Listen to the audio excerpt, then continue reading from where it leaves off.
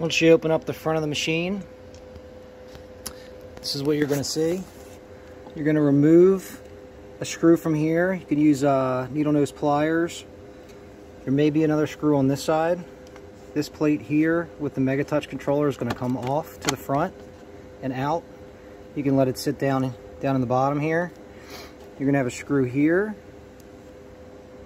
and you'll have two screws down the bottom here below the hard drive, there and over there. This hard drive then will be able to lift out. You may have the cord here that's holding the front screen from falling forward there as well. You're going to have a power plug here and then the hard drive plug here. They just wiggle up and out on both sides, just like this. Then you're going to take the 4 screws out of the side bracket of the hard drive, put your new hard drive in, put those 4 screws back in there, plug in your power,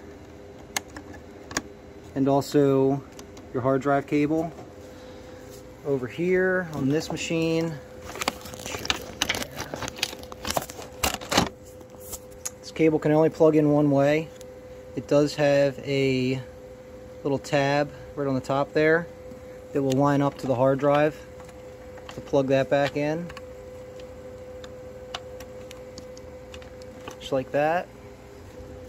And then you're going to put the 3 screws you took back out, the one in the top, 2 down in the bottom there to hold that hard drive. If this was connected to one of those screws, you want to put that back on there as well. And then you're going to put your megatouch controller back over top, tighten your 2 side screws if you have 2. Most of them do only have 1. And then power it up